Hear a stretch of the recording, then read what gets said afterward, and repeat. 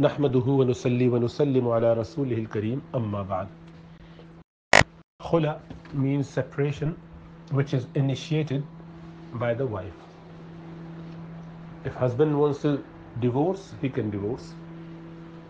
If the wife wants to get rid of the husband, then there could be an agreement whereby she requests the husband to divorce her, and if he accepts with the condition or without any condition, then that is done.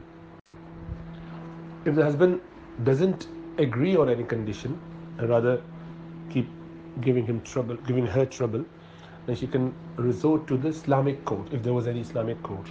If there's no Islamic court, then Islamic Council of some Muslims together can, with due process and after due process, invite the husband to discuss and clarify. If they find that there's enough ground for the woman to take khula, they would issue it with husband's approval.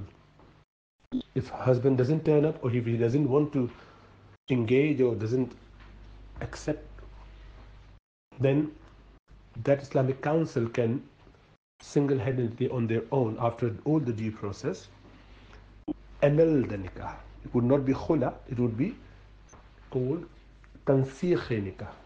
It would just nullify the nikah, and then she could have her iddah done, waiting period, and then she can marry someone else.